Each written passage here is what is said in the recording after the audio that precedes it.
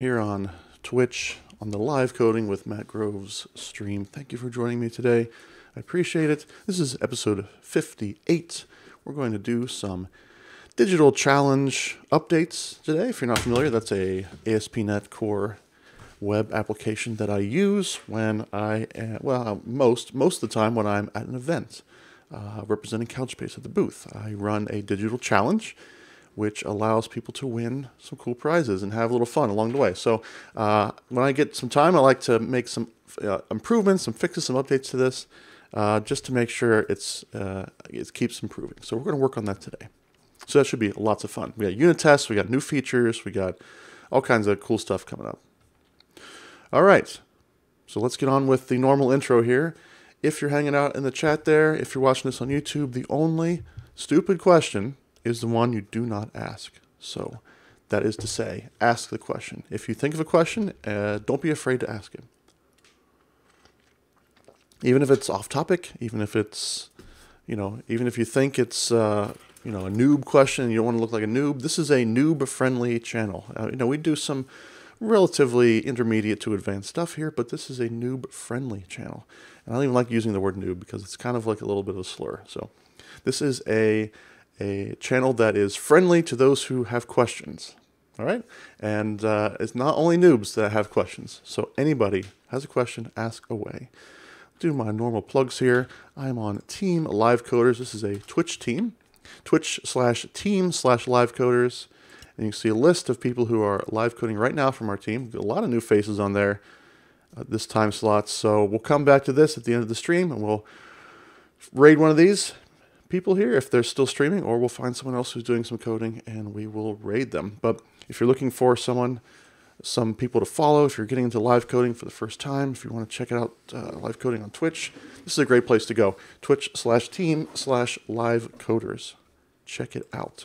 And if you're looking for a wider list of people to draw from, let's say you already follow everybody on Team Live Coders, which you should, you can also go to Awesome Developer Streams. This is a repo here on GitHub, github/bnb/awesome developer streams. This is a huge list of people who are streaming, what they're streaming about, and where they're streaming. It's not just Twitch, it's not just the Live Coders team, it's anyone who's live coding in some fashion, whether it's Mixer or YouTube or whatever.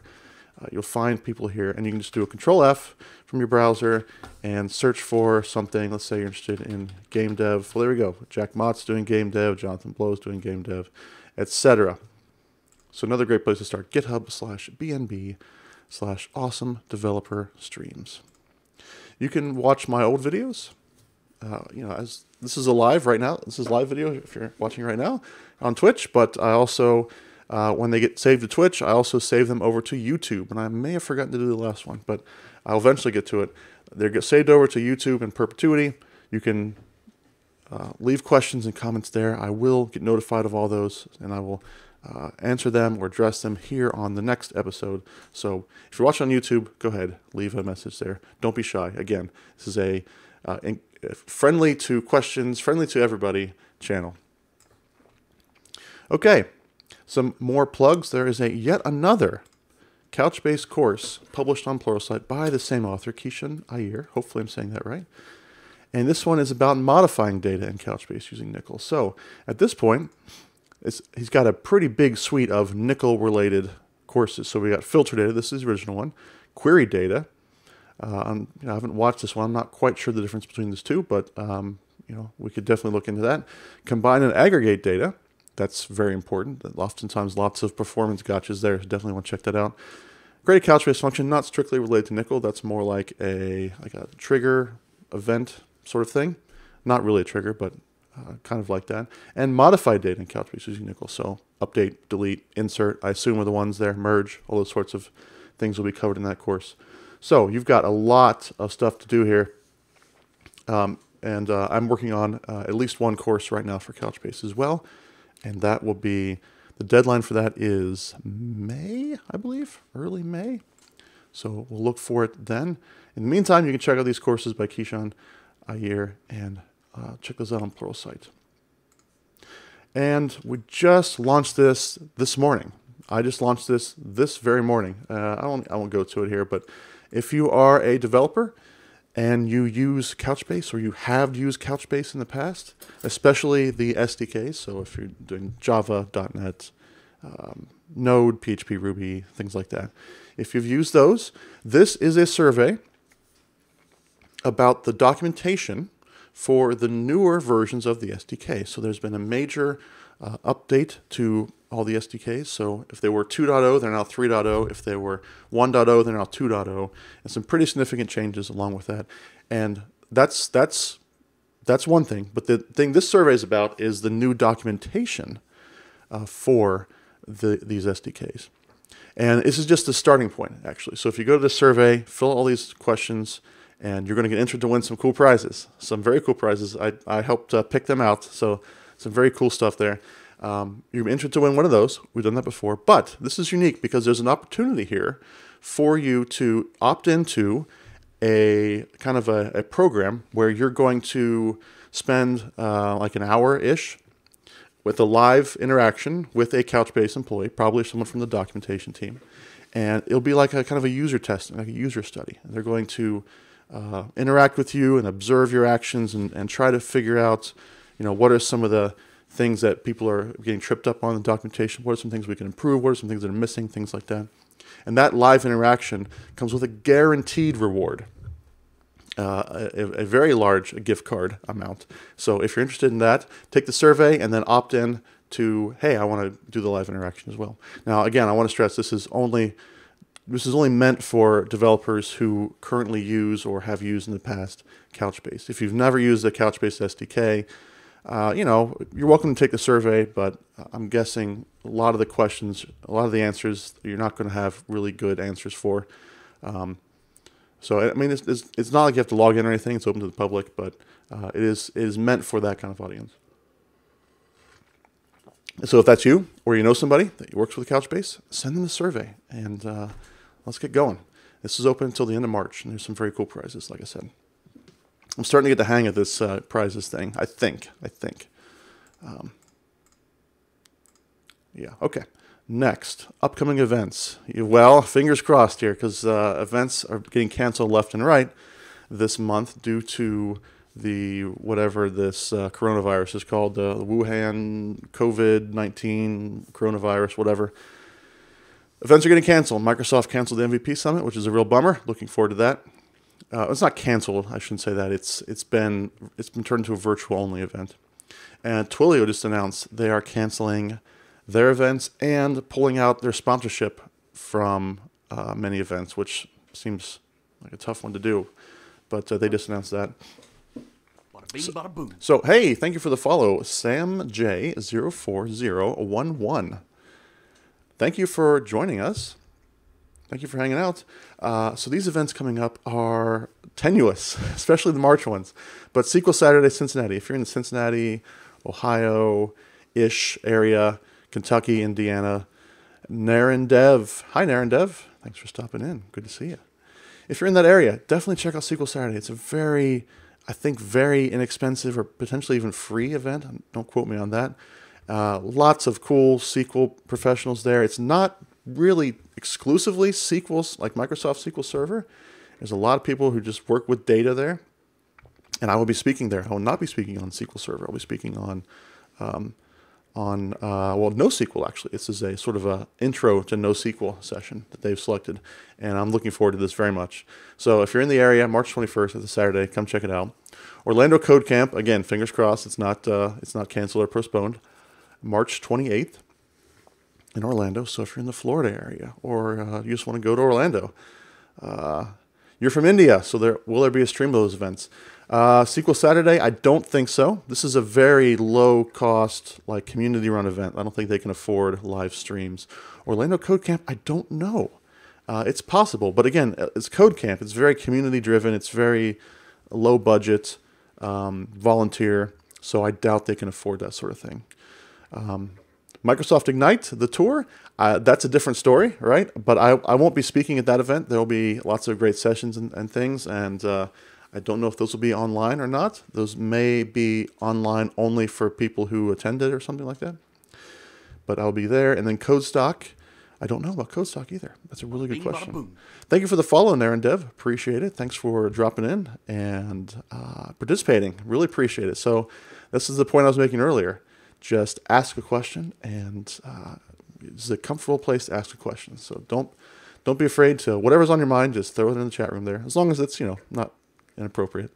And then other events coming up, those are later on. We'll talk about those as we go. But SQL Saturday, Orlando Code Camp, check those out for sure.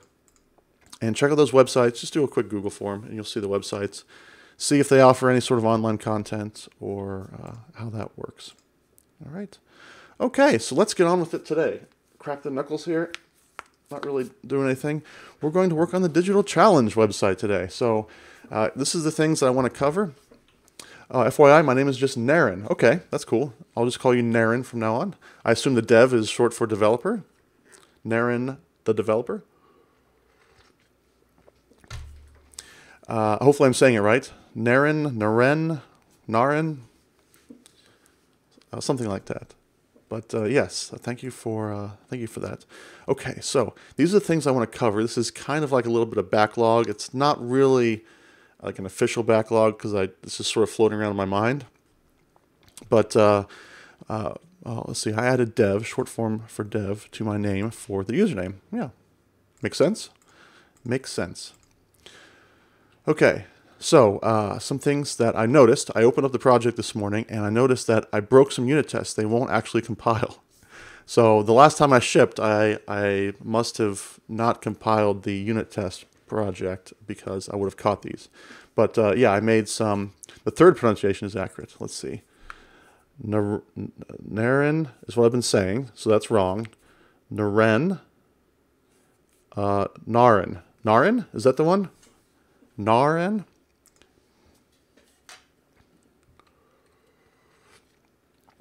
Anywho, I think there's a little lag there, Naren, so sorry about that. Or I'm a little lagged, one or the other. So I got to fix some unit tests. Those got to be done first because it won't even compile. So we need to fix those. I commented them out for now just to get it to compile, just to make sure I had the configuration stuff set up. But I got to do that. And then I'm going to check all of them because I may have made other changes that didn't break the compilation, but may have broken the tests or may have broken the code itself. So we got to check all of those. And we're going to, as we go, add more unit tests today. Yes, pretty close. Okay. The third one. Okay. All right, and then, so once I get those in place, I want to go look at the back end. So a couple problems I've had, and these are all been back end issues, so they're not issues that appear to most of the people who come to the booth and use the Digital Challenge. The tech stack in today's stream, ASP.NET Core. We're going to be using ASP.NET Core, not much in the way of JavaScript. There's not much in the front end, in the browser. I don't know if there's any, actually. There's some for Bootstrap, I think. And Couchbase, of course, as the NoSQL database on the back end. And we're using some libraries like OAuth extensions and Couchbase extensions and NUnit for the unit tests because I love NUnit. So that's the stuff we'll be working with today. I don't know if we'll get into much Couchbase today. We might, but it'll mostly be ASP.NET Core and some NUnit, some C#. Okay, and Visual Studio, of course. All right, so these are some issues that's been kind of bothering me a little bit as someone who has to work with this app on the back end and figure out winners and figure out who signed up, things like that. And actually to create the quizzes. So right now, ordering the questions is completely manual and kind of prone to messing things up, right? I just have to give each question a number, and hopefully I get the numbers right. They have to be unique, all those sorts of things. So I want to see if I can make that a little easier. The second thing is searching. ASP.NET Core. Yes, that's correct. ASP.NET Core. Are you not familiar with ASP.NET? Have you not heard of it before? It's Microsoft's web framework that runs on .NET Core, and we'll see a little bit of it today.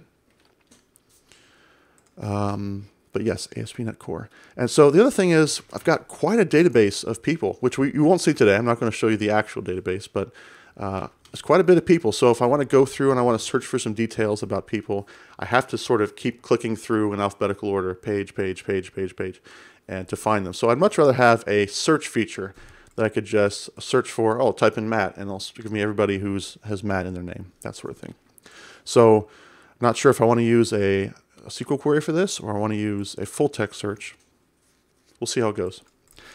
The other thing I want to think about, and this is more for the front end, is that this isn't a huge issue, but it's been kind of bothering me a little bit where people go in and they ask a question or answer a question and they get it right and they're not sure what to do next. And so what I tell them to do in person is go back to the nav page and go to the next question. But what I'd like to do is to improve that experience. Sorry, yes, I have heard of it, but not familiar with it. Okay. What kind of tech stacks do you usually work with there? What kind of code do you usually write? Because if maybe I can do some comparison for you to kind of keep us on the same page.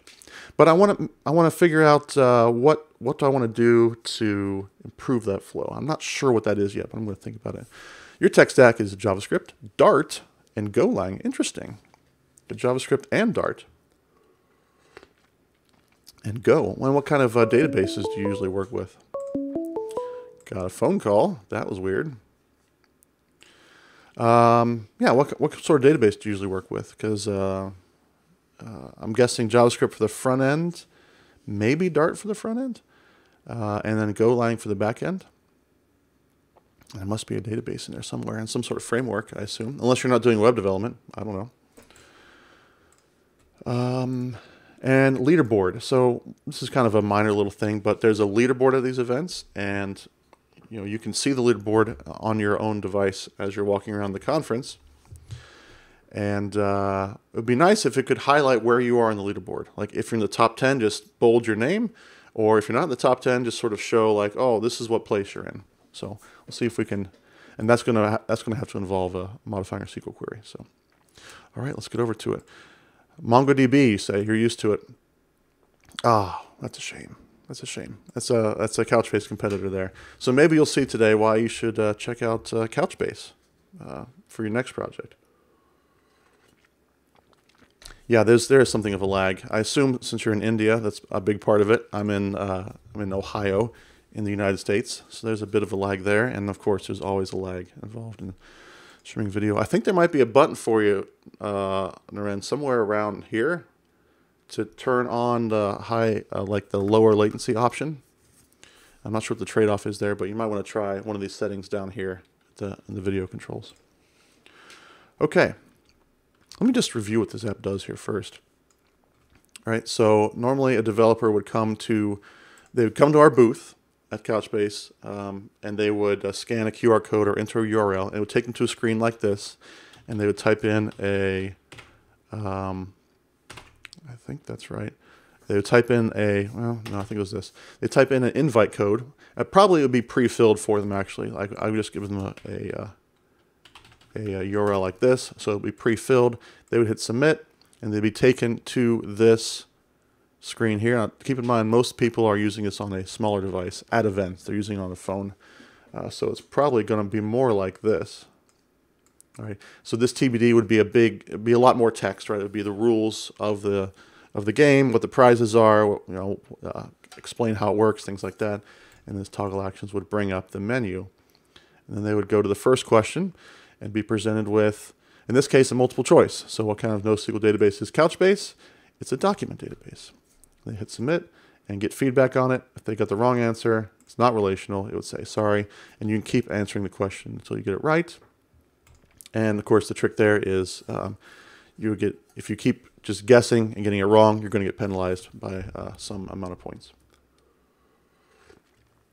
You're not going to get the full amount of the quiz. So then you would go on. This is the part where I'm talking about. If I get it right, on your phone, it's not really clear. Like, how do I go to the next question, right? So you got to go here, and then go to. So the thing is, in my mind, you don't have to answer these in order. You can skip around if you want to. But most people are just going to go in order. I think that's what I found. So I want to make both things possible. So I'm thinking perhaps another button here that says submit and go to next. That might be helpful. And if it's wrong, of course, it won't go to next. It will just come back to the existing page. So anyway, we'll think about that. But let's go to the unit test here and see what's broken. So I've got some. Let's see what we got here. So JavaScript for React.js, Node.js, Dart for Flutter. Oh, okay. So you're doing like mobile apps. You're writing mobile apps then. All right. I think you should definitely check out Couchbase if you're doing a lot of mobile applications. You just learned Go a few days ago. And so Couchbase has a very cool mobile synchronization feature. So it's a database that will live on your device, on your iOS or Android device. You can read and write to it, offline or online, and then it will automatically sync to your data center if you have connection, right? So if you're in a situation where you don't have connection, it'll still read and write to the database, but when there is connection, it will then sync the data over. You've always turned on low latency. It was worth a try.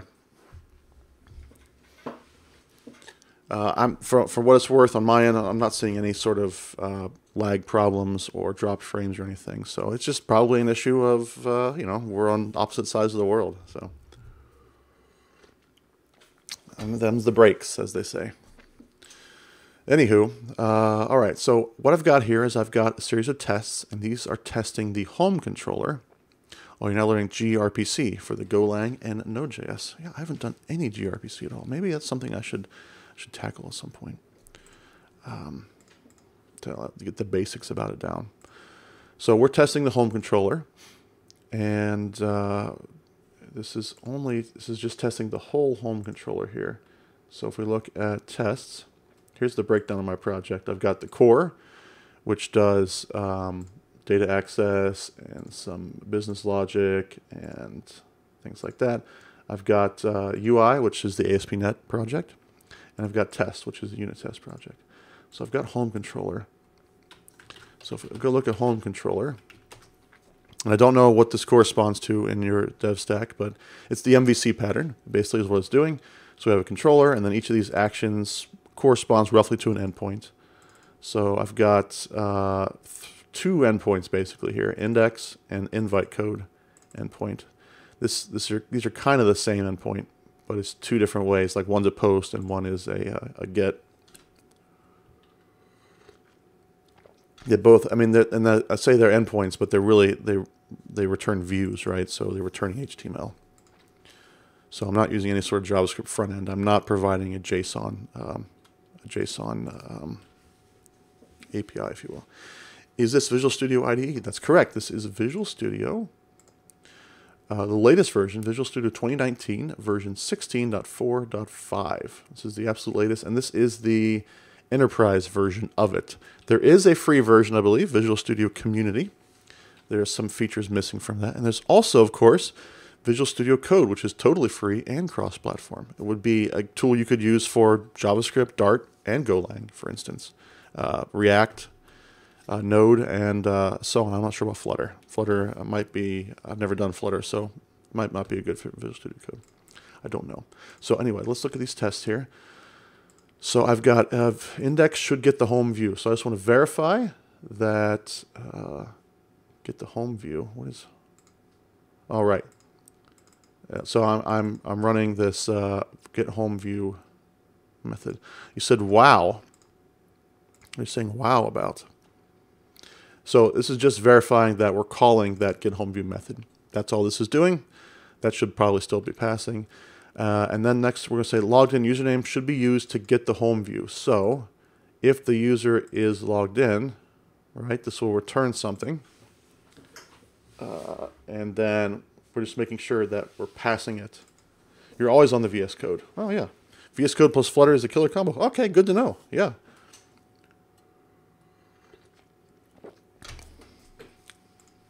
Yeah, VS Code is I use VS Code for pretty much everything except for when I'm doing ASP.NET C#.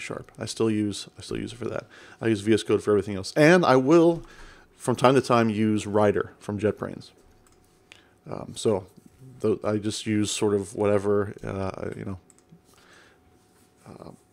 I've used Rider with other projects before. I've always used Visual Studio with this project, but Rider is also cross-platform, so I might want to check that one out too.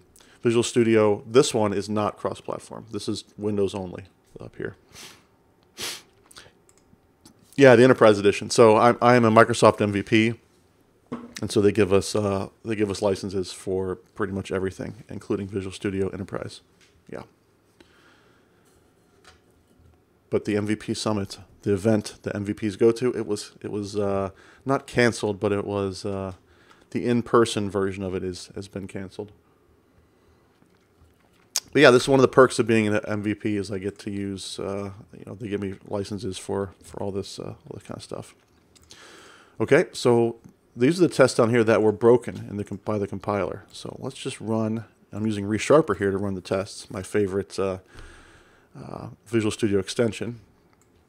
And you can see here that those tests pass. I don't know why that window came over there, but those tests pass. And so now let's look at this one and let's see what happened here. So the default form is passed to the invite code page. So this is what happens if no invite code is presented. You just saw the discussion on Twitter about the MVP Summit, I assume. Yep. Hashtag MVP Buzz, hashtag MVP Summit. So this is testing the case, and this is broken because this is a feature I added relatively recently. I just didn't get around to unit testing it. If we go here to the invite code, notice the URL has nothing specified up there. So this is giving us the default page. So this would be if the user had to type in the invite code manually, which, I've kind of moved away from that at the events, kind of trying to make it easier, but it's still a possibility. So we want to test the case where nothing is being passed in. Null as string, is that right? Yes. Okay. And possible null reference exception. Interesting. So we want to, the case here where, we're doing invite code. So from query, so this is going to be null. And so we want to make sure that this test still passes, that it's still returning a model, but it's going to be a default string here. Well, can I just do default string? It's the same thing, null as string or default string, because the default value of string is null in C#.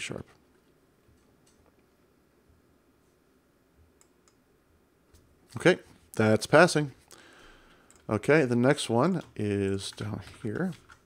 If the invited zone is not added to user, show an error message. So why would that happen? So yeah, if there's no zone found, or yes, about the MVP Summit. I'm going to follow you on Twitter now. I'm actually learning web and app development, full stack developer, to get my first tech job. Oh, mostly hoping for a remote job. Yeah, I'm on Twitter at mgroves, twitter.com/mgroves. Definitely appreciate the follow. I have been working remote myself for a long time, 10 years? More than 10 years. I think I got my first remote job in 2009, something like that. So I've been working remote a long time. So I love remote, absolutely. Getting your first job as a remote job, we've discussed this in the past on previous streams. That's going to be challenging. You got to find the right company there that's willing to take a chance on it. Where this person doesn't have any remote experience or developer experience. Can we effectively coach them remotely? So, I mean, there's companies out there that do that, but that's just going to be, a little harder to find. So, I wish you luck in that. I do think remote work is extremely, it is a decade. I'm an old man. I think remote work is extremely important, and it's something that software companies should take more seriously and do more of. There's so many benefits to it. There's a book, in fact, if I can recommend a book, if I could go off on a little bit of a tangent here. Remote, no office needed, no office required. This is an English book, I believe. I don't know if they have any other translations available. But check this out. Remote, office not required. This is a book by Jason Fried and DHH, They are the founders of 37 Signals, aka Basecamp. And this is a great book. It's relatively short. I don't know if there's a number of pages here. Yeah, 256. Wow, 256. That does not seem. I don't remember it being that big. Let me see. I might have it over there in the bookshelf. We'll be right back.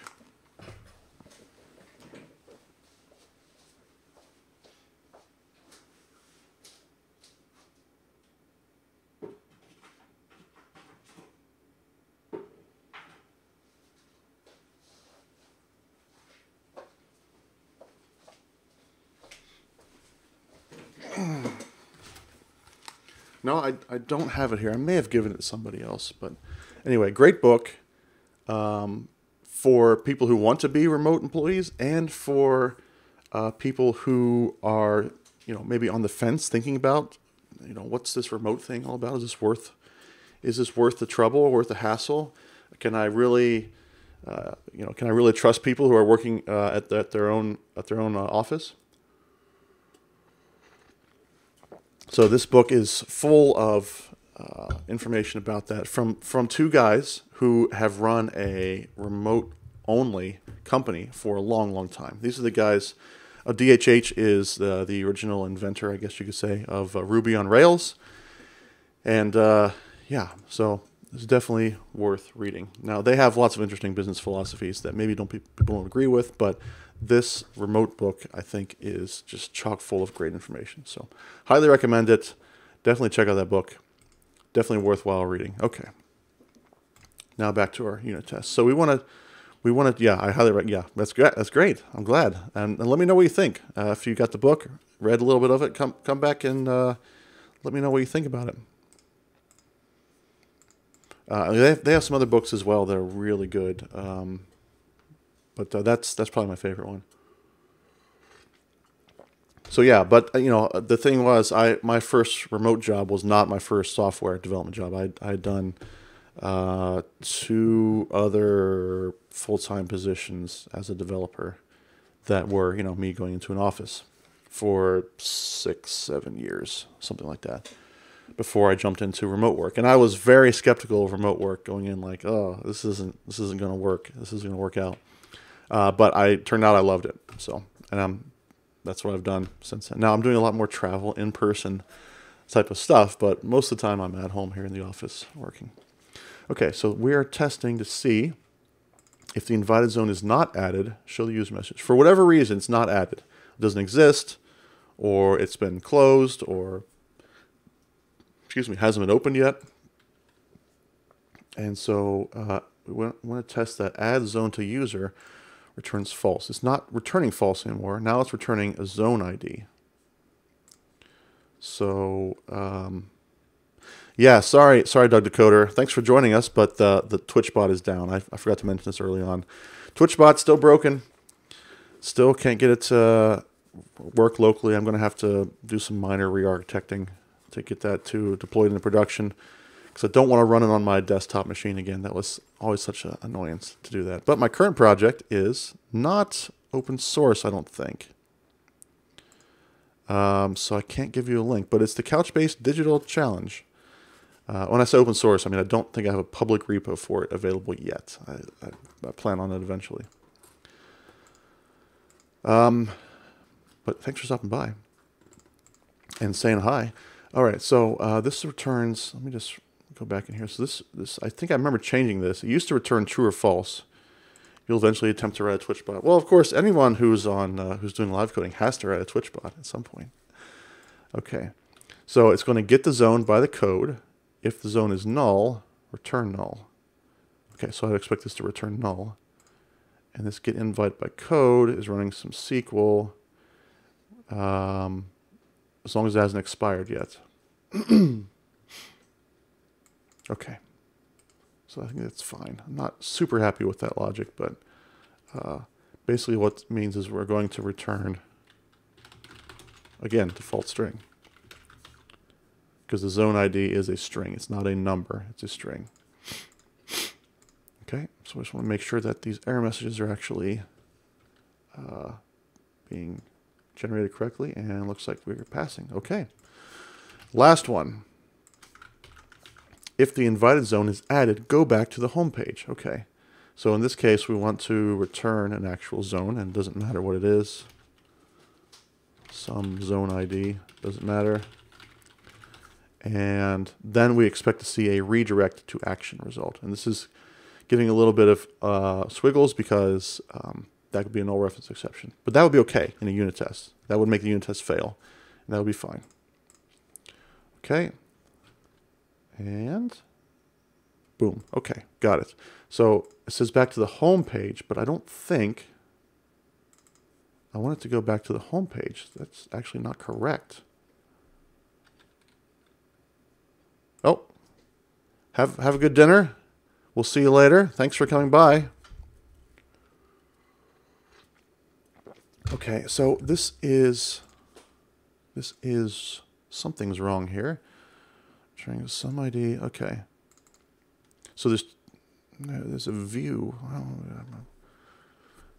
Yeah. Okay. Index is the controller. Yeah. We want to go to the zone. Yeah. Okay. So this is not a complete test. I want to go to the controller name is equal to zone. I want to make sure because I don't want to go just to any old index. I want to go to the zone index. Because at this point, they've entered the invite code, and let's get them into the zone. Let's run this test.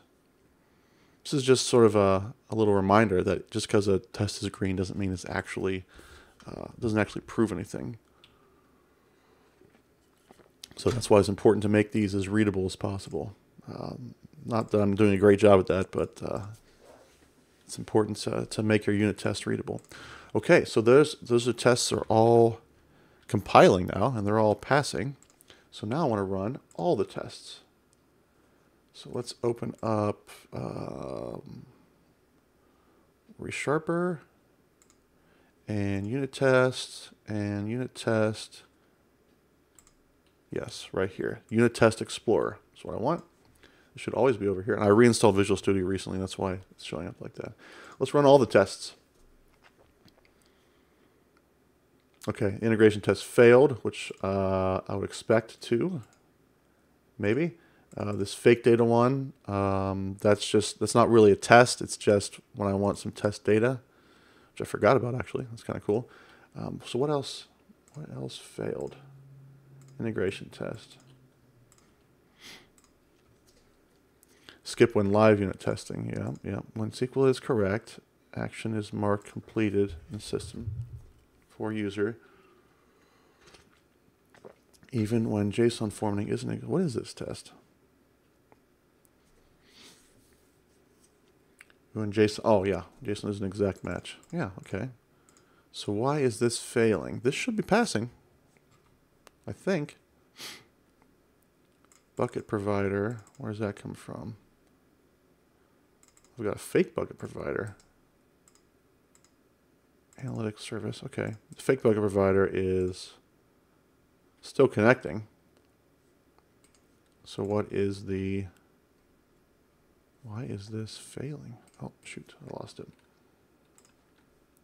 It's an integration test. I don't want it to run every single time. I should probably... Well, I don't know. I don't want it to run during live unit testing, which is what this category is for. I don't have live unit testing on. But why is this failing? Do I not have... I bet I know what it is. This uses analytics. I don't have anything for analytics. Okay. That's what the problem is. So I need to have... I do have the travel sample, so we're going to create dataset travel on... Oh, gotta sneeze.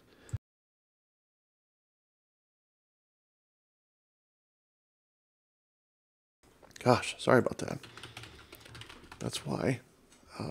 The travel ban going on right now because people are just sneezing everywhere. Oh, I already do have travel. Okay. So what is the problem here? Let's run this query. Okay, it returns stuff.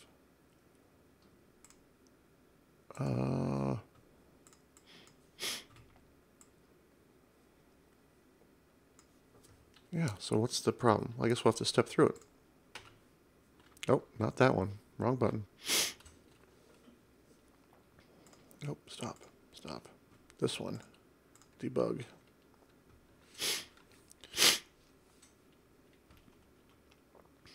Okay, some username. So that is what the answer is. So I'm setting up like a fake question here. And that's the query that the person would enter. There's a class of questions on this digital challenge that requires the person to actually write SQL. And then I'm running it against the check answer. So I'll just go into that. Okay, this is returning everything, fine. This is the actual check answer function. So this is kind of what I'm testing with a real database. Okay, did SQL fail? No, it didn't fail. Did the answer match? It says the answer didn't match. Interesting. So it's like the JSON results aren't matching. Huh. This was something I had to figure out some time ago. A way to compare two JSON strings to see if they are basically equivalent by parsing them, right? So why don't I just let's just take these and do it manually and see if it's actually something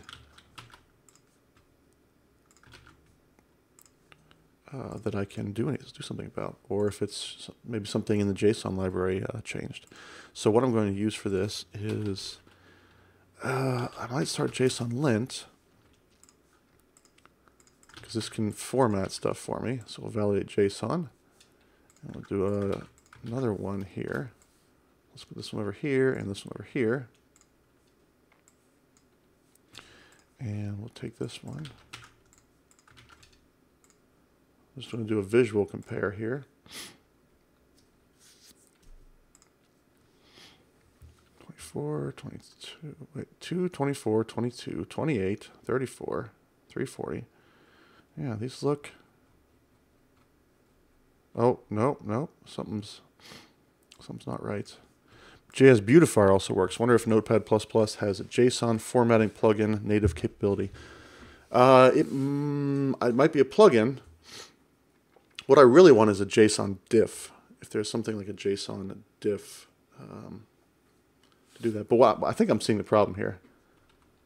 This is returning a whole bunch of results. This is only returning a few. It makes me wonder why this test ever worked. Because I think what I do, let me just double check this. Check the answer is, go in here.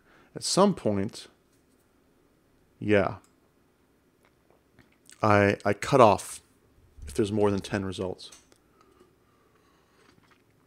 So what I don't want to happen is people to run queries that, return all 32,000 travel documents. I don't want that, because that, it's going to be a big enough load on the actual analytics service if enough people are doing this. But it's also going to be an even bigger load to transfer that 32,000 from the server to the ASP.NET app. So I cut it off at 10. Notepad++ does have a compare plugin, which won't format the JSON, but will highlight differences. Right. But I'm curious why.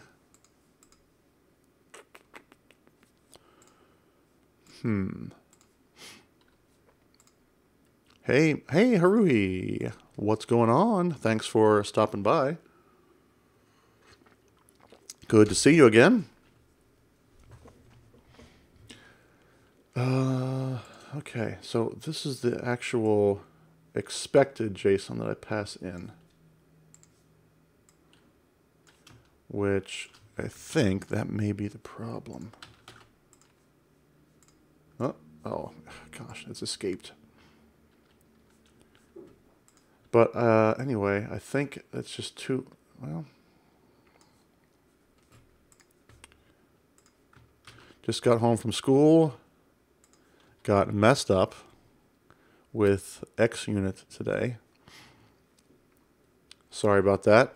I can't remember if we talked about this before, but I'm an NUnit guy for sure. NUnit for life. And I don't remember if you agreed with me and you didn't like XUnit, or you just like XUnit instead. I can't remember. Yeah, this is returning too many results. I think that's my expected value here is wrong. So this is what I should be expecting. I think. This may be the problem. Haven't talked about that yet. I've talked about it with somebody. Which must not have been you. Action.answers equals. Okay, I'm going to paste this in here. And JetBrains is going to escape it for us. Thank you, JetBrains. Oh, yeah, it's got to be in a list. New list string.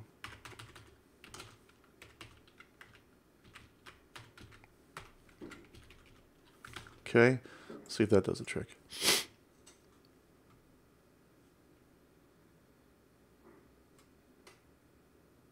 Okay, so it's just I had the wrong, confused because it should never have passed. But one of the things I wanted to test with this is white space, because you know, I don't want this to fail if the JSON formatting is slightly different. Why do I prefer NUnits? Well, I don't really have a good reason. It's just what I've worked with, what I'm most used to. And the one thing with XUnit, there's no setup with XUnit. It's just like a different pattern.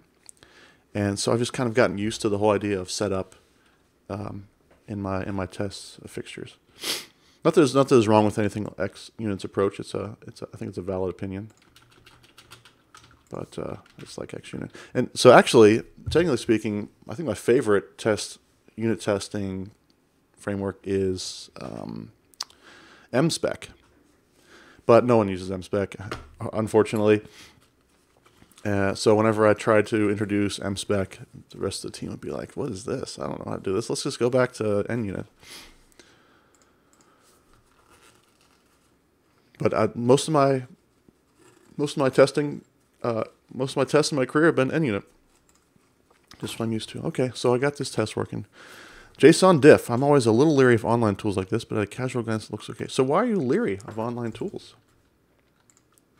That's curious. All right, so I'm going to try it out. There's that one, and there's this one. Compare. Okay. Okay. Well, that's pretty good.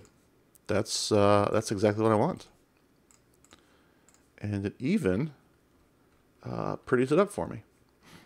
Tools where you may be pasting production code or data. Yikes. Okay, fair enough. Fair enough. Yeah, no, that makes sense. This data is not sensitive in the least, so I don't have any reservations about that. But yes, that's fair. That's a fair concern.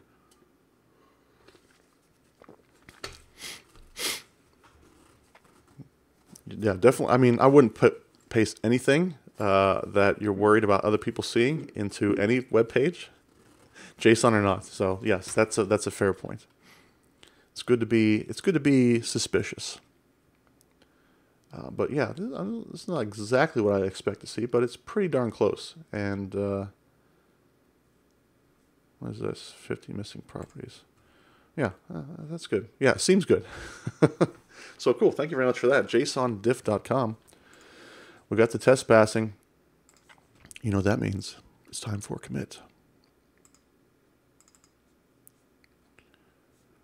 Okay, so, and again, I get criticized for this sometimes, but I like the UI tools for Git.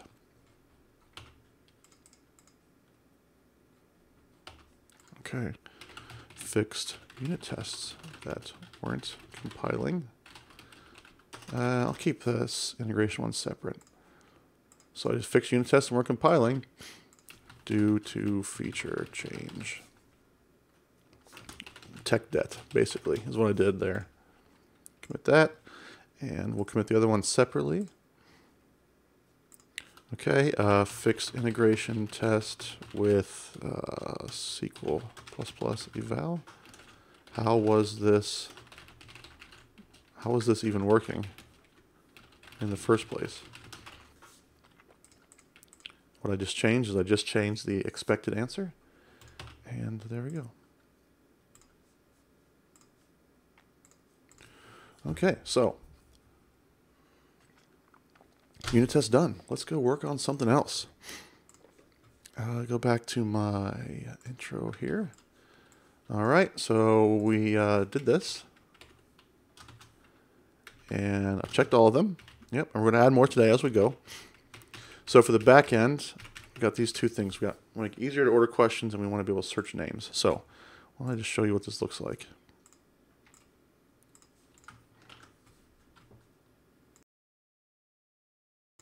So I go to admin here, this is typically not something that most users see. But if I go to zones, I go to actions, you can see here I've got these 9 questions, and I've got them in a specific order. So if I want to change the order, well, let's say I want to add another question here. I want to add Couchbase Basics 4. I want it to be the 4th question, right? So Couchbase Basics 4, and name a website where I can diff JSON. So I would say, oh, let's put that in the 4th one. We'll give it 10 points, and the fill in the blank would be fill in the blank jsondiff.com, and there we go. Okay, you see the problem here. I've got 2 questions that are 4, and this will be even worse if I go to the actual quiz. You can see here we've got 4 and 4. Because they both have the same order number, they both, I can't go to the second one. I only do the first one. So that's a real problem. It's a pain in the neck because I have to then go through and renumber the rest of these, which in this case doesn't look like it would be too bad. I got to renumber this, got to renumber this, got to renumber this, renumber this, etc. And then it's a second problem because that causes a bug on the front end if I happen to order them wrong.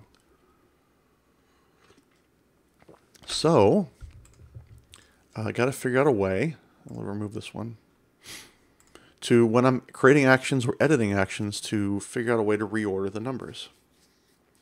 So how do we do that? Now, this is something I did. I remember we came up with a solution for this a long time ago. At one of my first web developer positions, we had a similar situation where I had an ordered list of things. Renumber the largest number first. Renumber the largest number first. So I want to do this in kind of an automated way, right? So if I want to go in here and add, let me just fix these. 5, 6, 7, and 8. You can see that's kind of a pain there. So if I want to, so we have 1, 2, 3, 4, 5, 6, 7, 8. Bold bearded builder, hello, hola to you. What's going on? We're doing some ASP.NET Core today, working on the digital challenge app that I use at events when I'm at the booth. This is a way for developers to come to our booth and take a challenge, which is some questions and maybe a little bit of code writing, some tech stuff. And the people who have the most points at the end of the event, they win prizes. You can also see I got a bug here. This isn't actually showing the zone name. It's just a placeholder. Not a big deal. ASP.NET Core, you're speaking my love language. Okay. That's a little weird, dude. But, to each their own. So I'm going to just mark this down on my list here. This is not a big deal because, again, this is only something that generally I see or other people at the booth, other Couchbase staff see.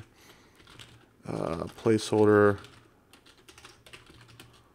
on zone admin. That should be a relatively easy fix, but I just want to make sure I don't forget about it. Okay. So let me think about these use cases here. So I have a list of questions. I want to, so I could just make it so whenever I add a question, it always appends it to the end. right? That would be easy enough. Just give me the largest number and then add 1 and make that question. So I would create a new question. I wouldn't have to enter order number 9 here. It would just, figure it out that I want to add 9. That one's less of an issue for me. The tougher one is, okay, I've got Couchbase Basics 1, 2, 3, and then I've got more questions. I want to add in a 4th Couchbase Basics. I want to add Couchbase Basics 4. I want it to be 4th in the list, and I want to move everything else up.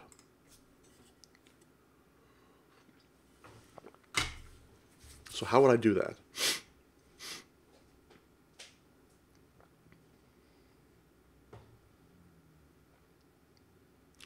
You could use a sortable jQuery widget or similar. Save the sort order on submit. This only works well if all the items fit on screen.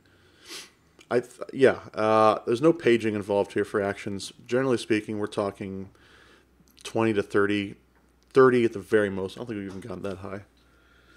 Yeah, jQuery widget, but then that's fine. Then I got to come up with an endpoint or something to actually do the sorting.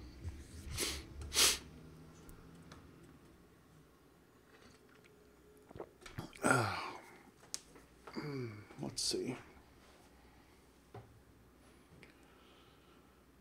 So suppose I create a new action. Maybe by default, this is populated with the max order plus 1, right? So this would be, nope, I mean the widget lets you drag and drop to sort. Right. It does, but then I have to, actually store this number in the database.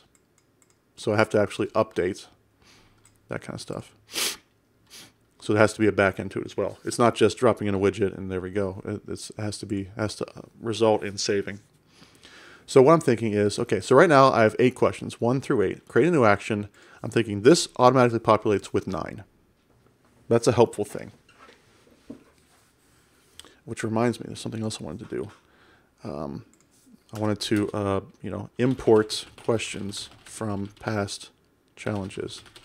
Something I'm meaning to do, because right now it's a copy and paste exercise. Not a big deal, but something that would make the tool more helpful to others who are running these events. Because I can't beat every one of these events, right? If we want to run the challenge, other events, I've got to be able to hand this over to other people. So, and then what I'm thinking is, okay, suppose I want to change that to 4. Okay, it says, okay, the question you specified is 4. Every other question that was 4 or higher previously gets incremented by 1. Does that seem reasonable?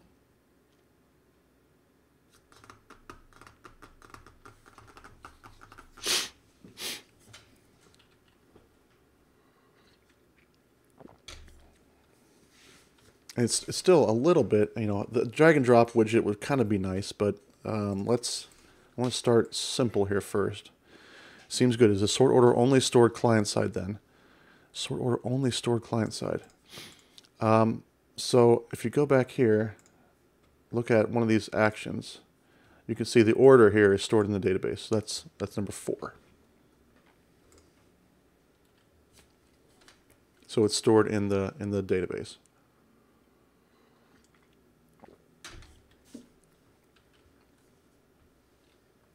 And it's really more than just ordering. It's also kind of which question number it is. I don't remember why I designed it that way. But if you go up here to here and I say question 2, see it has this /2 at the end. That's telling me give me the second question in this zone. Now what I probably could do instead, I don't know if this is I could say instead of specifying the sort order number up here, I could say just give me the action ID, right? Because each action has an ID as well, right here. It's going to be a long URL though. It's going to be like action, GUID. This is going to be the URL, which, I mean, it's not terrible, but that's what it's going to look like. And that might be the more correct way to do it. That would fix my sort order, like numbering bug. Oh, look at that. That might be an easy fix here to do. It would fix one of my problems. Demo of the functionality I'm thinking of is, yeah, right. Yeah, I've seen those before. I've seen those sortable Here, we'll just bring it up here. Yeah, these sortable sort of plugins. And jQuery is my love language, by the way. Speaking of love languages, I know it's kind of out of fashion these days, in favor of stuff like React and Angular and whatnot. But jQuery is my jam. I've done a lot of jQuery in my time. I still remember the very day that I saw jQuery in a tech presentation. That very day. That was one of those life-changing days, because before then, this was a long time ago, but before I knew about jQuery, it was all just native, plain old JavaScript, and all the, at the time, before every web browser was Chromium, at the time, Internet Explorer, Firefox, this was pre-Chrome, I don't know, was Netscape maybe still around back then?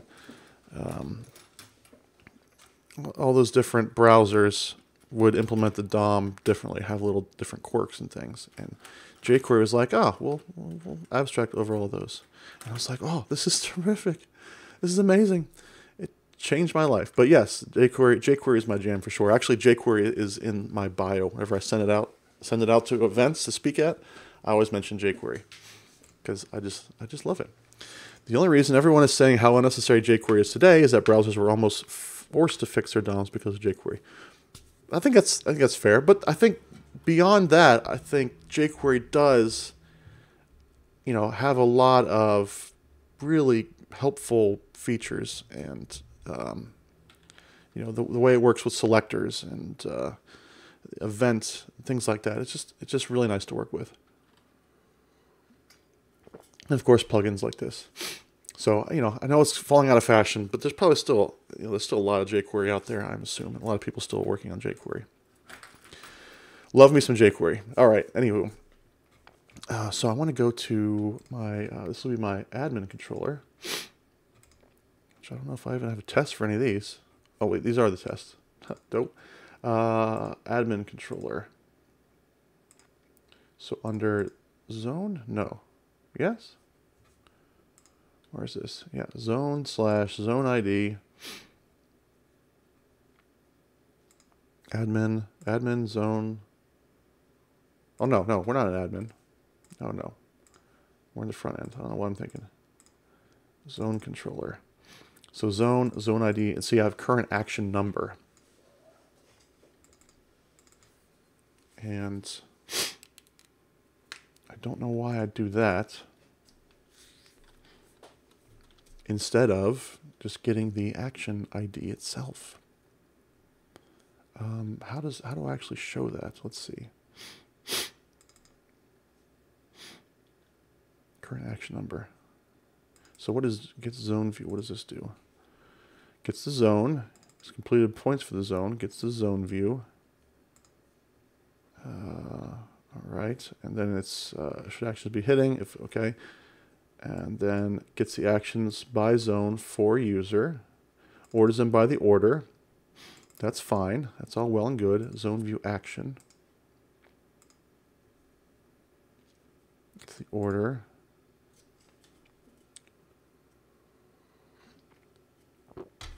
Do I actually I have the ID there, so why wouldn't I just use that instead? So let's go to the view zone index. Action link. So I've got this current action number thing here. Yeah. So why wouldn't I just say action ID equals action.id? What would be the problem with that? And that is the over here. Just say string action ID equals null. Well, by default it is null, right? And so I've got this current action number. We'll have to change this, but this will be public string current action ID. I'll comment out this part. Current action is the first where ID equals current action ID.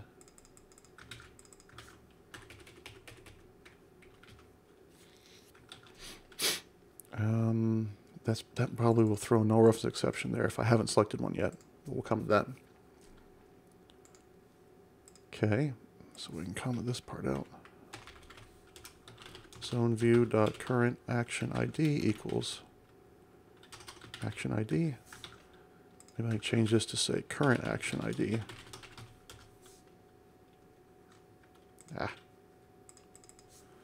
ReSharper getting a little ambitious. Current action ID.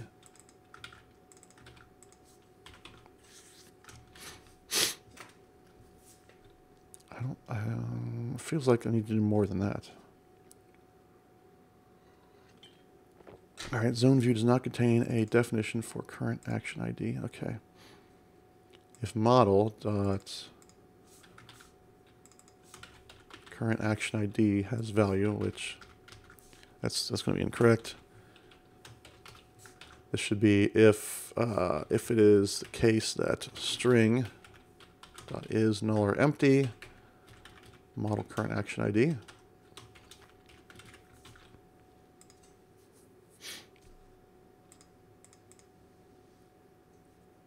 Why is this? Oh, because that's not how you comment in Razor. There you go.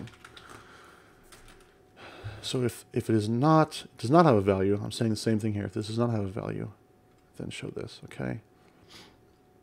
Otherwise, show the current question. All right.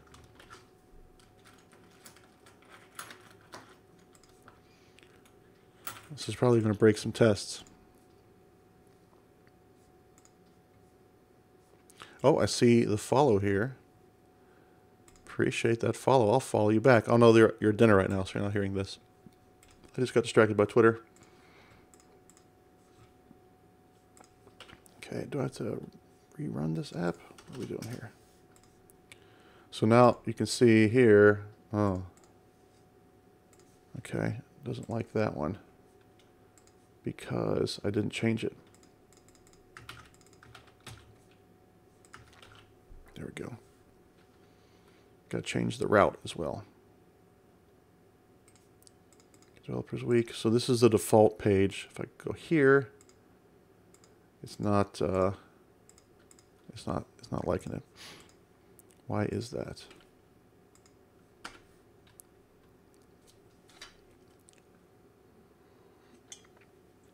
We'll debug here. We'll step through it. Developers Week. Yep, fine. Okay, I want to go here. Current action ID is null. Why is that?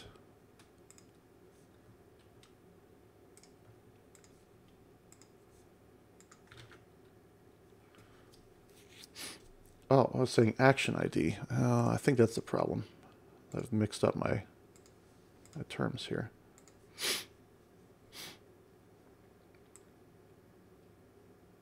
Yeah, this should be. Well,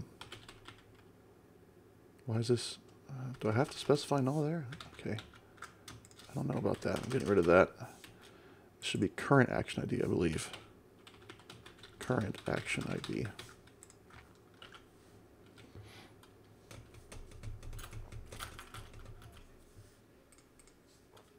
Okay, developer week, and okay.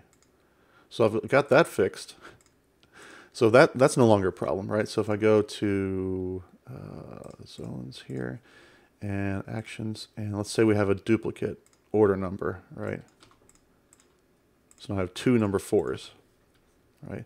So this is another question. This is question again. So I fixed that issue. Of course, now which order these are in is kind of non-deterministic, I guess. So those could switch orders. That would be kind of annoying. But I got one thing fixed. Now we got this massive URL, which is not the end of the world. Some people get get bothered by URLs like this, me included, I guess. But it'll be fine for now. This is because I've chosen to use GUIDs for my document keys. Okay, so that's one thing fixed, I believe. So let's run the unit tests. This is something that I should have unit tests for. So hopefully this breaks some unit tests. We'll find out.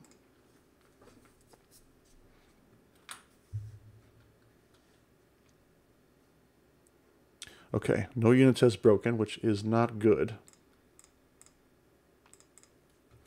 Yep, GUIDs don't look pretty, but they do make it almost impossible to guess IDs for other records. Yeah, that's true. Not a major problem for this particular application, but it's just, you know, I could have used some other random identifier, like a shorter one, but yeah, GUID it is. Okay, so the problem here is, I'll clean this up a little bit. Zone controller test. So what have I got here? Fill in the blank, matching. What did I actually change that should have broken my tests? I changed the zone controller, the index method of the zone controller, I think is what I changed. I may not have a test for that.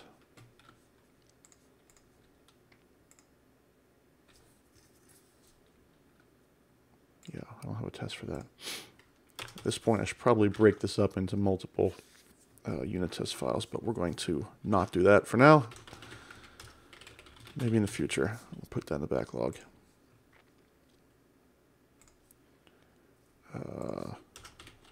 Split out unit tests into files that correspond to actions.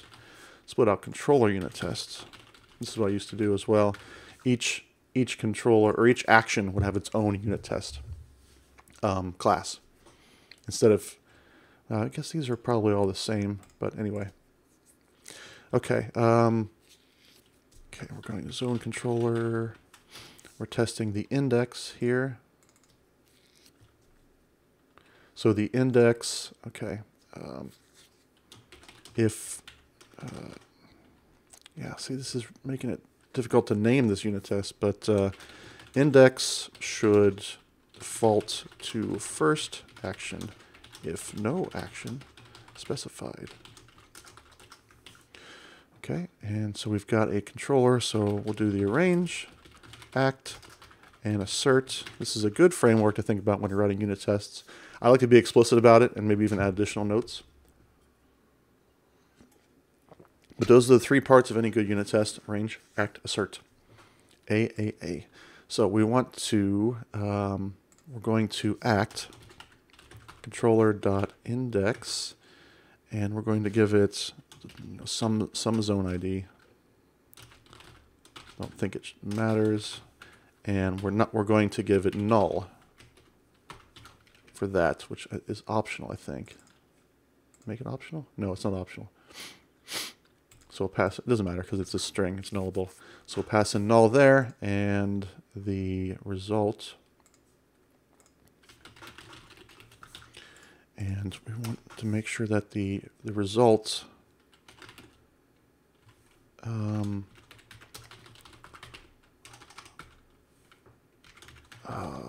is this asynchronous? No, it's not. So view result is what we want. Equals result as view result. Because this way I can now get access to the model, which is what I want to run my assertions against. Whoop. So we want to assert that whatever this zone view returns is going to, well, basically assert that view result dot model, right? What is view result dot model returning? Object. I have to cast that too. Equals view result dot model as zone view. So then we can say model dot current action ID is null.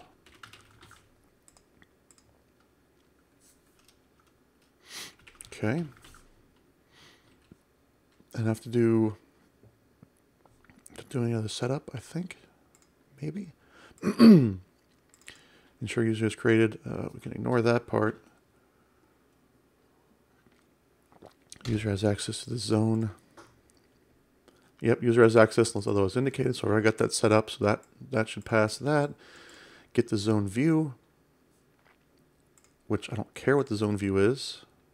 So let's see if this works. Look at all these unit tests. Okay, so we've got a null reference probably because this isn't returning anything. So we need to set up get zone view to return something. That would be the arrange part. Mock zone service dot. Oh, let's see. Here's a question. If an exception is thrown in the test, does the test automatically fail, or do you need to handle exceptions? An exception, unhandled exception in a test will cause the test to fail. That is correct. If you want to test to make sure that an exception happens, that's something you might have to do sometimes. Different frameworks handle that differently. So I believe, obviously, the easiest way is to just throw the whole thing inside a try catch. But I think there's an attribute where it's like expected exception, something like that. I don't remember. I don't know if that's any unit or not. But yes, any exception will cause the test to fail. Yep, which you just saw, actually. It was what happened over here. Null reference exception. So it's not really how we want tests to fail, but you know, that will cause them to fail. So we want to set up the mock to return something not a null. Get zone view. m.get zone view of doesn't matter. It is any string. Don't care. It is any string because I don't care about this part. Returns, and again, I don't really care what it returns, just a new zone view. As long as it's not null, I think, is all I really care about. Okay, passing test. Okay, probably clean this up here, get rid of that. Okay, and the other thing I want to test is if the current action is set, really the same thing.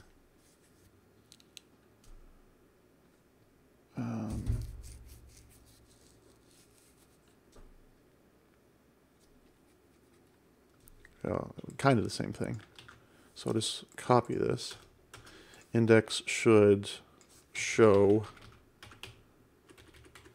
selected action. Okay, and so in this case, it'll be some, yeah, we'll set up a expected action ID equals some action ID doesn't matter. We're not actually hitting a database, right? So as long as it's a string, and we want this to be equal to that. I could probably turn these into a parameterized test instead of duplicating most of this code.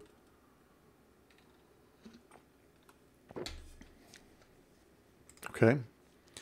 Well,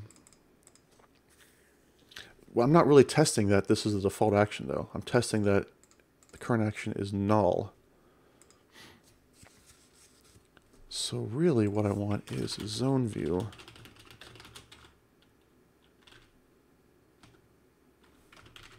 Oh, think about this. So this is returning a zone view. I think this is working because I've seen it working, but I want to, whoops.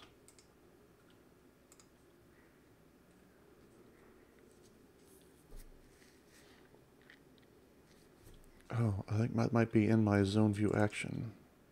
No. Might be some logic in my zone view. Yep. There it is. So this is what I should be testing right here.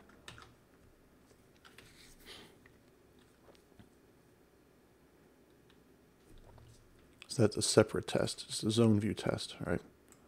Do I have any zone view tests? I do have a zone view test. Okay. All right, so these tests are all passing too. Action should not be hidden. Okay, those are hidden dates. I don't use those very much. Action should not be visible. So I don't have any.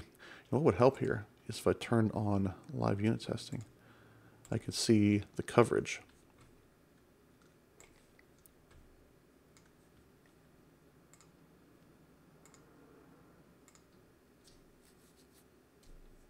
Looks like I got some failing tests, but what I want to do is I want those, yeah, there we go. That's what I want.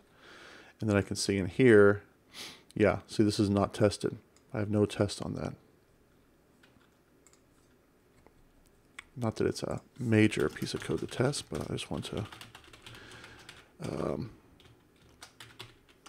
let's see, first action should be selected if no action specified. Selected is the right word? Should be current. If no action specified. All right, I don't have my arraigned act assert set up in these tests. These are relatively simple. That's probably why. Zone view dot actions equals a new list of zone view actions, and so I can just start adding actions to that.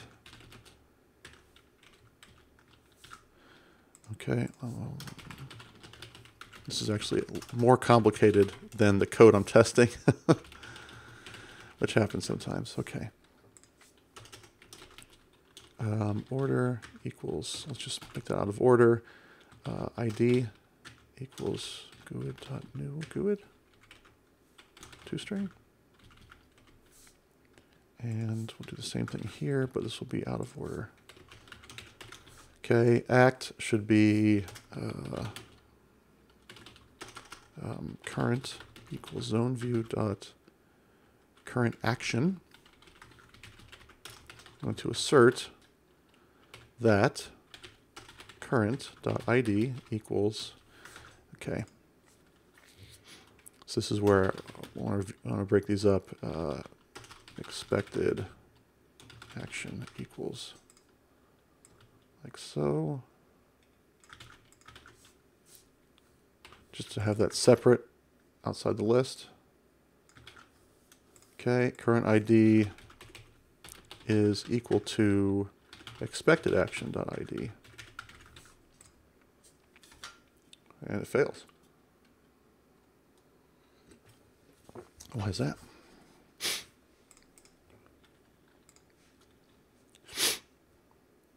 Actions.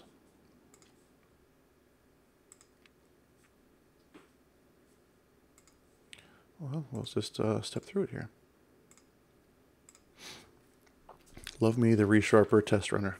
My favorite things about ReSharper. Oh, what's happening? Okay. Actions has 2 of them. Okay. I want to see where the first one, ID, equals current action ID. Oh, current action ID is set to null. Do you completely decouple the test from your database, or do you have some tests use an in-memory database and some to test the live database? Really good question. So I don't know if you were here earlier when I was showing this, but I do have in this project this whole idea of integration tests. And in my mind, integration tests hit the actual database. So I just have one that does that right here. This is to test the certain challenge questions actually involve writing SQL. And what I actually do is I actually execute that SQL against the database to see if it returns the result that the quiz answer matches. Bada bing, bada boom. Zanark Alucard. Thank you for the follow. That is Dracula Kranaz backwards. Anywho, so this is an integration test. This actually hits the database. For the most part, my unit tests, when I say unit tests, that means they do not hit the database. They completely mock out the database. I don't hit even an in-memory version. I just completely mock out the database. So an in-memory database, this is a technique I've seen in the past. It's kind of a pseudo integration test in my mind because you're going to hit a database, but it's like not the same database you're actually going to hit in production, right?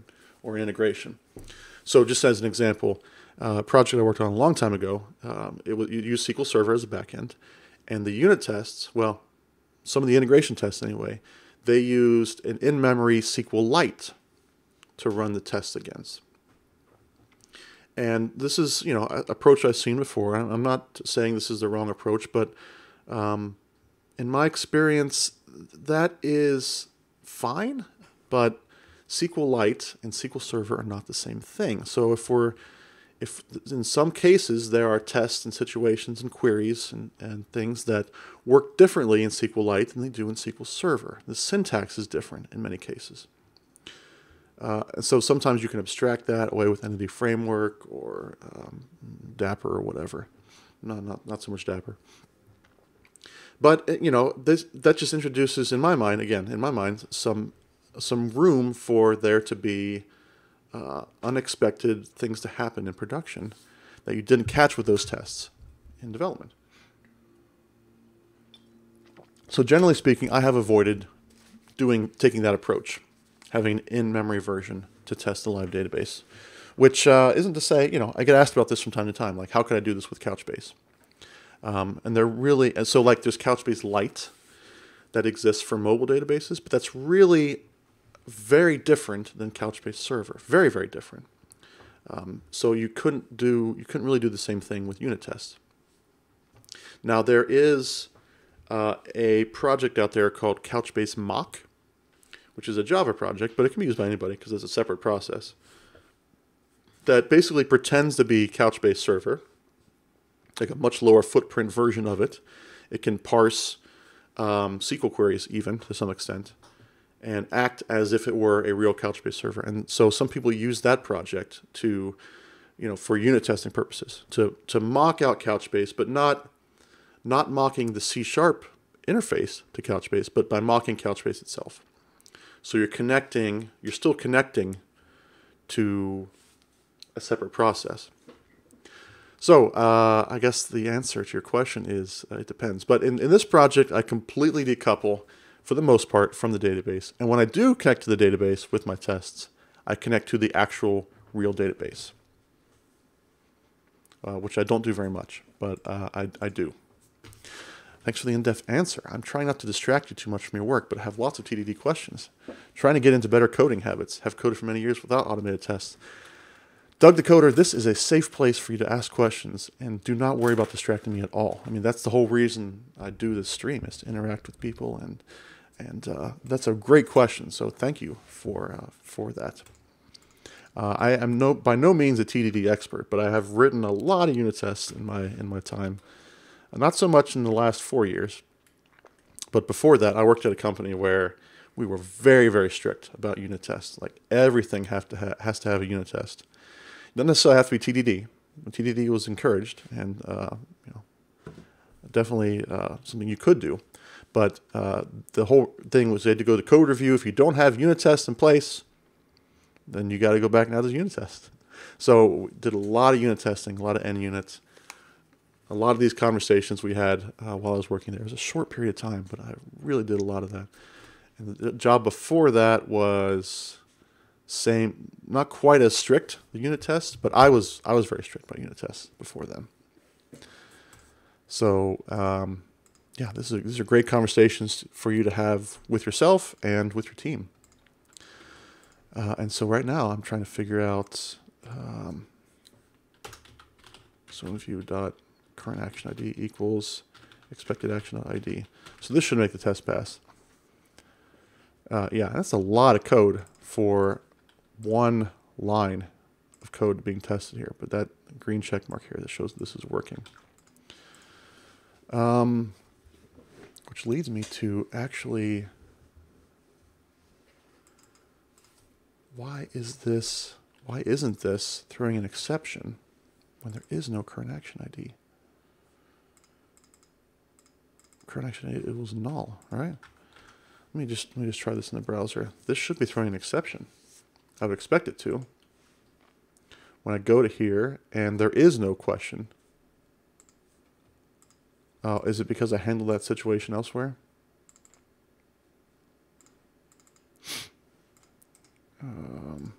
Is it because I handled it in the view, unfortunately? That would be kind of lame. Let's see, index. Yeah, I do handle it here. Okay. Yeah, I remember this. Okay. So I do handle it in the view. That's fine. All right.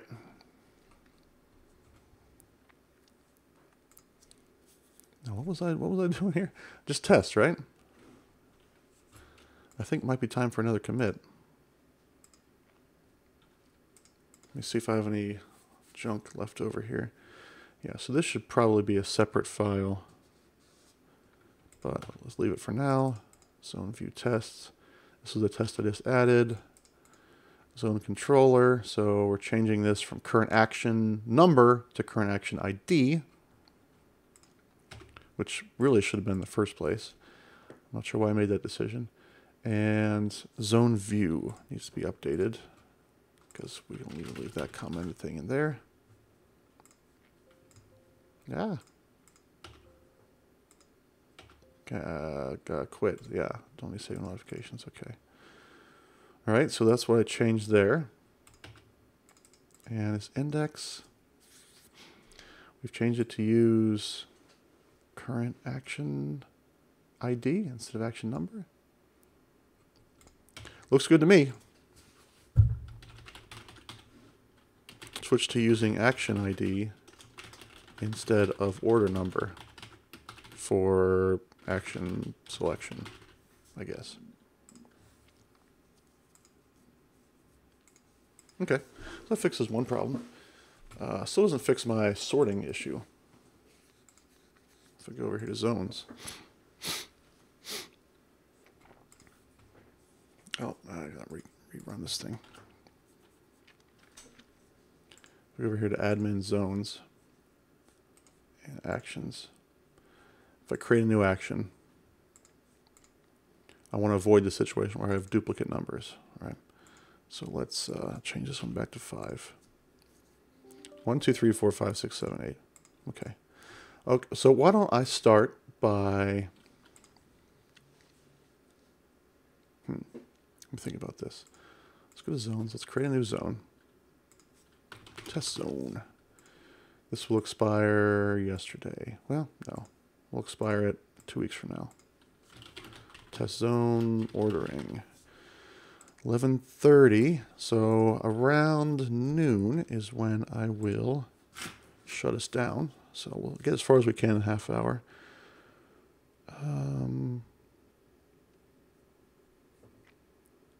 Let me see what else I have on my calendar for today.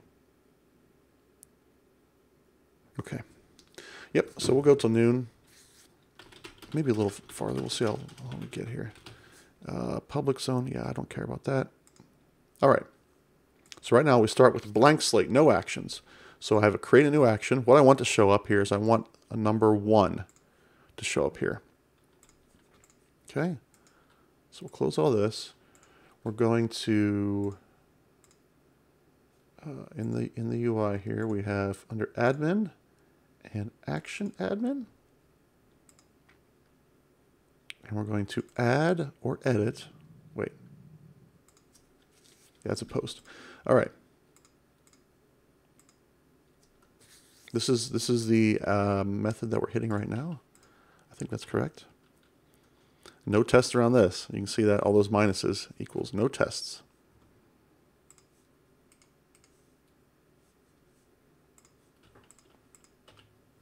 Yep, so that's the endpoint, the action. I keep saying endpoint and action. Really kind of the same thing. So that's the one we're hitting. So it might be time for a new unit test file. Tests, admin, controller. So I'm going to start by making this action admin controller test. Start by making this separated. And we're going to say add action to zone tests. So these are tests only for the add action to zone methods. Okay, and we'll call this test fixture and unit 4 live. Set up.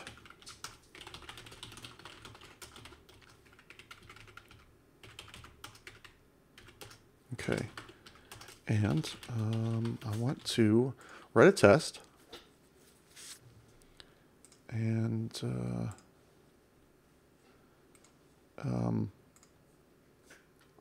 when adding a new action, the form should be populated with the zone ID. The form should be pre-populated with zone ID. Range, act, assert. It probably would be helpful if I created like a little snippet to do this, to do all that sort of templating, and I have to just type in the name. That'd probably be a helpful thing to do. All right, so we're going to arrange this, and we're always going to need the controller here. So controller equals new action, admin controller. And what am I missing here? I'm missing admin service. So I want to mock admin service object equals new mock of was it admin service? I'm using MOQ as my test framework. I love me some MOQ. I really love me some just mock. I haven't done this in a while. Maybe I should go back and try this. But I had problems with using just mock with .NET Core, .NET Standard, whatever you want to call it, .NET Standard 2. So I switched back to MOQ. Seems to be working fine. So this could be a user error on my part. But just mock right here from Progress, which used to be Telerik, is a mocking library that I like very much.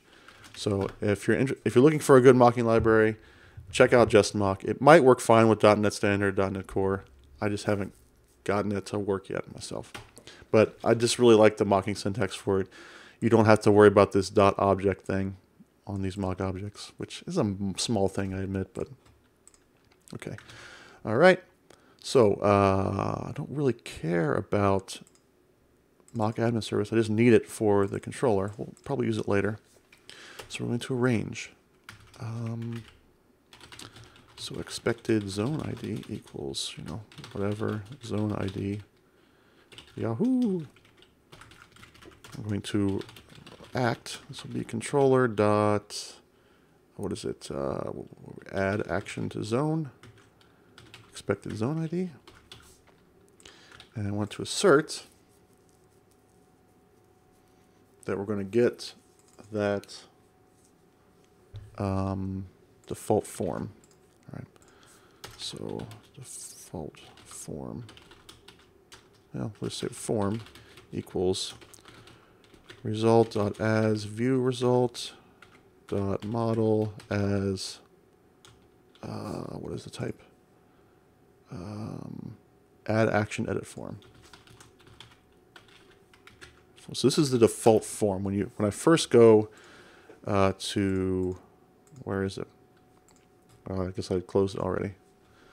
When you first go to add a new action, this will be the default form that it will pass to the view. It will basically be mostly empty, except I do want to have the zone ID in there is equal to expected zone ID. So this is just testing what I know kind of already works. Hence the green checkboxes. When doing TDD, typically you want to have failing tests first. You want to have red, and then you want to see that the code you've written makes it green. That just gives you a little more confidence in the process. That's the whole idea with TDD.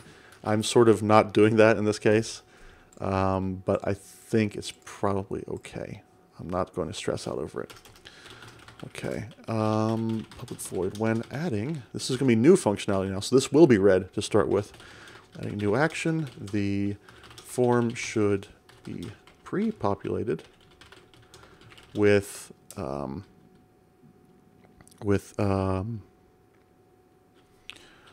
greatest order number +1.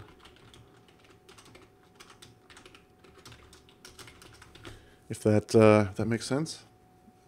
Is there a more concise way of writing that? No action. So yeah, I think that's probably fine. So when adding a new action, it should be pre-populated with a new order number. Yeah, okay, I think that's good. Range, act, assert. So we'll say fair expected zone ID. No, I'm not expecting that, so I'll just say zone ID. It doesn't matter. So I'll say Doug the Coder, not Dog the Coder. Dog the Coder ID 123. And we're going to do something very similar here. Add action to zone. Zone ID. Dog the Bounty Coder. Yeah, I was thinking something like that. And we're going to get the form back out again. But this time, oh, we do need to set up that, because we are going to have to actually now use the admin service now, I believe. Hi, admin service. This is going to get existing zone. So one of these probably already returns the information I need. Get existing action, get existing zone.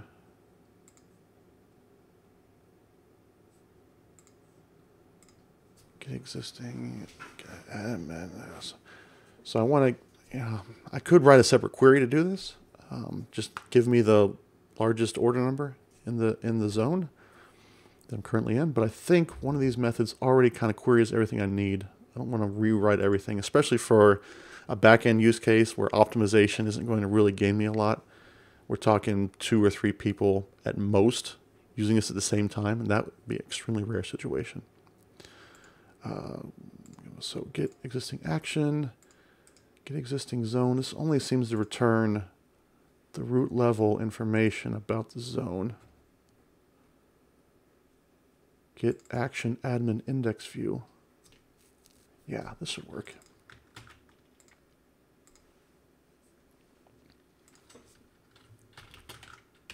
So I'm going to set up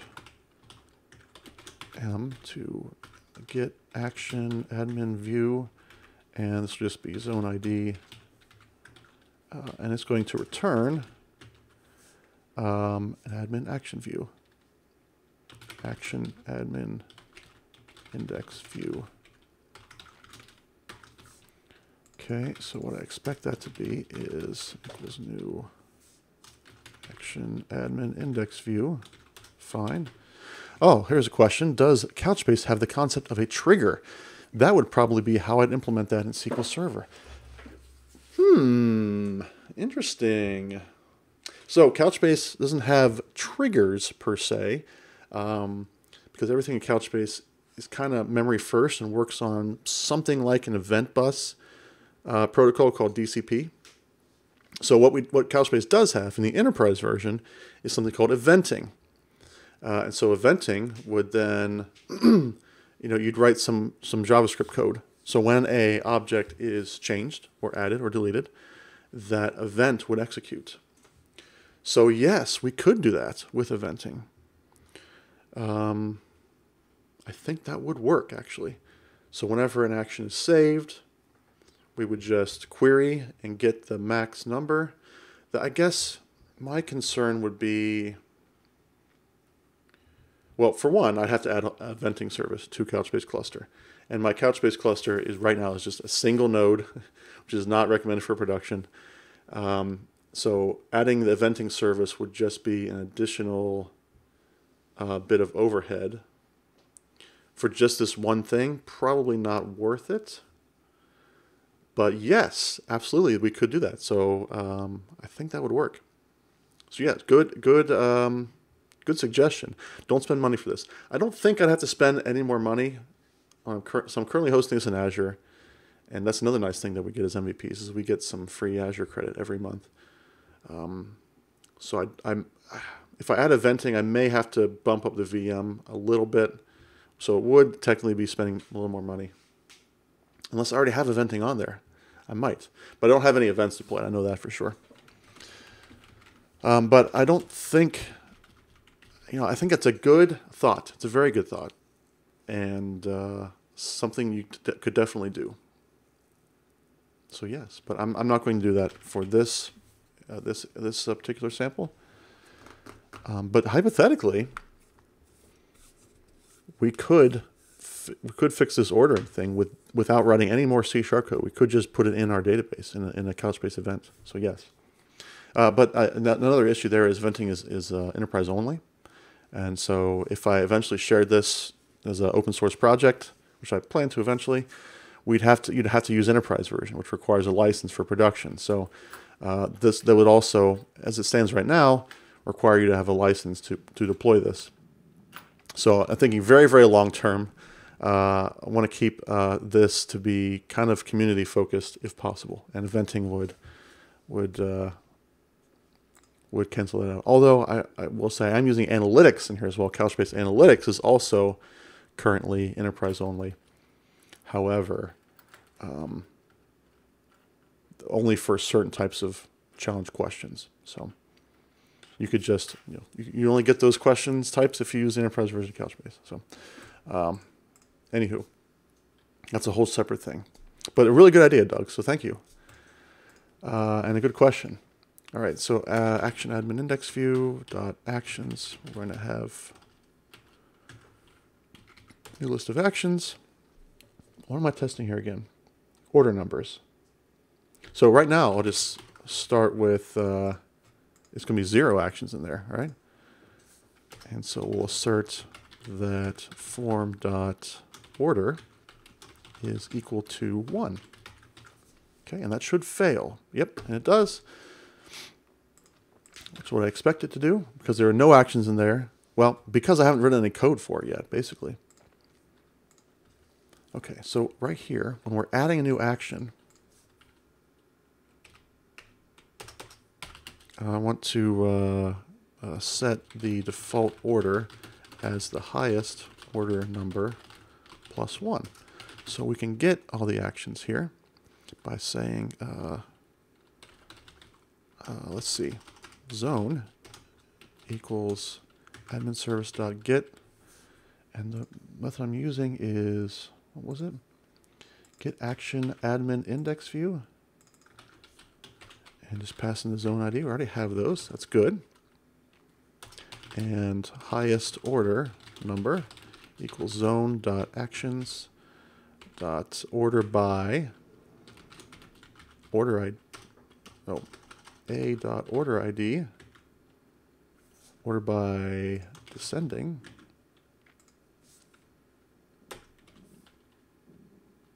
Let's just do this. Zone.actions. Order by descending. Select. Everything's covering up. A.order. And then first or default. So that should return a number. Default number will be 0. And then we'll say default form.order equals highest order number plus 1.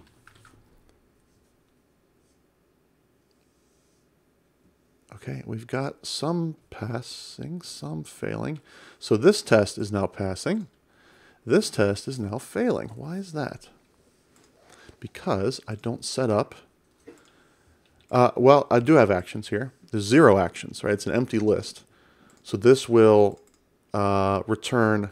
It's not going to be null reference because I'm selecting an order, which is an integer. And default of integer is 0. It's not null, it's 0. So that would be fine. But the problem is my other test is failing because I've introduced this get action admin index view here, and I haven't mocked that up properly. So it's just it's a null reference exception, I assume. All right, so I just need to arrange that.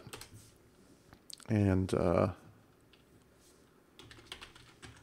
set up m to m.getAction admin index view. Doesn't matter. It.is any integer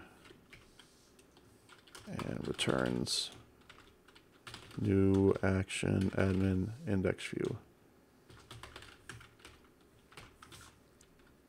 Oh, right. What happened there? Action admin index view. What was it supposed to return? User admin index view? What? Oh, that's the wrong one. Action admin index view. And this should be is any string. Okay, so now it should pass. Maybe? No? Still null because zone actions is null.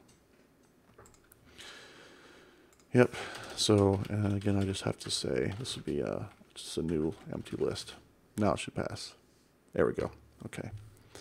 So this is kind of annoying to have to put in here, but it's because I've just added more complexity to this controller. I may want to. I could probably refactor this, since that's the cycle, right? Red, green, refactor. Notice these aren't hit because zone.actions is always empty, so I'm gonna have to run a test for that too.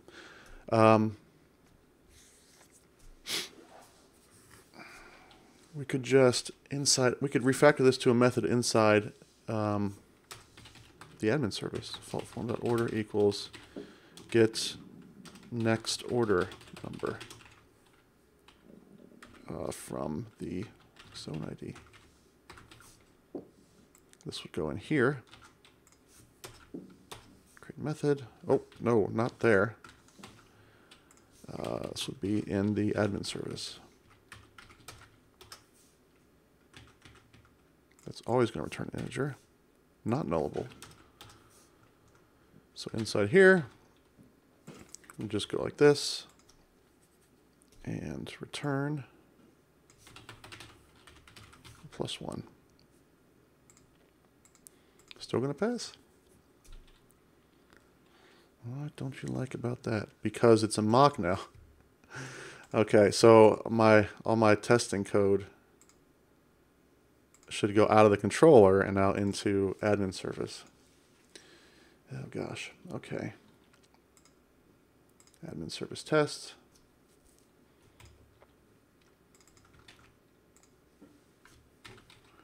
Create a class here. Get next order number. Get next order number tests.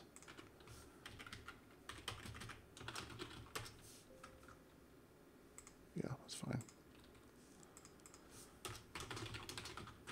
So there's not going to be much left to test in my controller. Okay, what else we got here? We've got... Oh yeah, I can just use this. I got a base class for this. Maybe? Oh, what's happening? Oh no. What did I paste? Ah! Cancel. Admin service. Yeah, that's what I want. Okay. And so this will be over here. The name of it, yeah. Next order number should return highest order number +1. And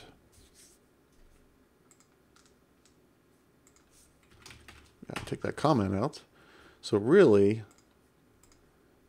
this is kind of a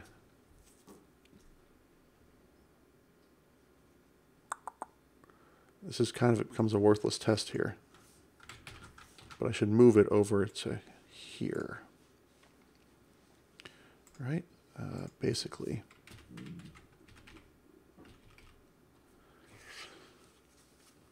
Think about this. So I had mocked this out before. I'm going to mock out itself. That would be weird. That's probably a reason not to have this in this admin service. Because everything else just goes to user repository. This one actually calls back on itself. Just kind of a helper function.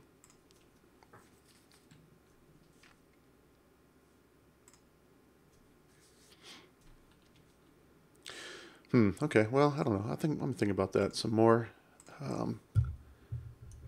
This might be the wrong place for this kind of helper function, just based on what the tests are telling me.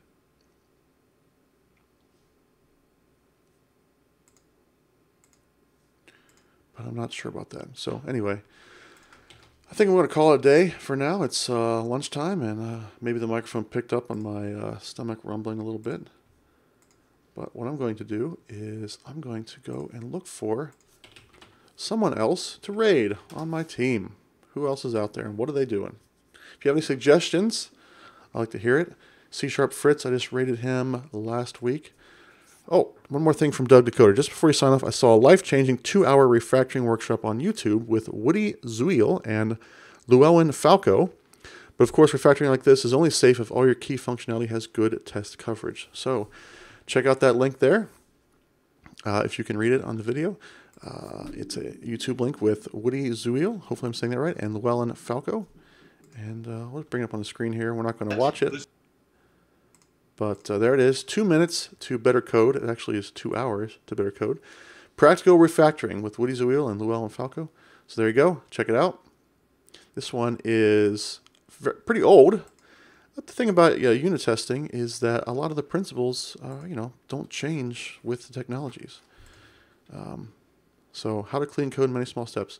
Okay, cool. Cool recommendation. Thank you very much, Doug. Appreciate that. All right. So not C# Fritz, rated him last time. We got a web dev stream here with If you're learning HTML, CSS, and JavaScript, this can be a JMS Werner. Don't know how to pronounce that. Code Rushed, Zeratar. Any suggestions for who to raid next? I'm open. Brian Lagunas is going to be starting soon, doing an update of a Pluralsight course. That's cool. Don't know how long it's going to be until he starts. But we could go over there. Mr. Demon Wolf. MongoDB, so we're not going to raid Mr. Demon Wolf. Sorry, Demon Wolf. This is one I've not raided before, so why don't we check out this one. This will be JMSWRNR. Start the raid on that one. If you are a subscriber, make sure to copy and paste Calvin's head. Bada bing, bada boom. It's a raid. Here it is. You can copy and paste that. Be nice. I will see you over there. Thank you for joining me today. I'll be back Thursday afternoon, 1:30 p.m. That's Eastern U.S. time. And we'll probably pick up where we left off. Keep working on this. But thank you for joining me. We'll see you over there. Everybody have a good one.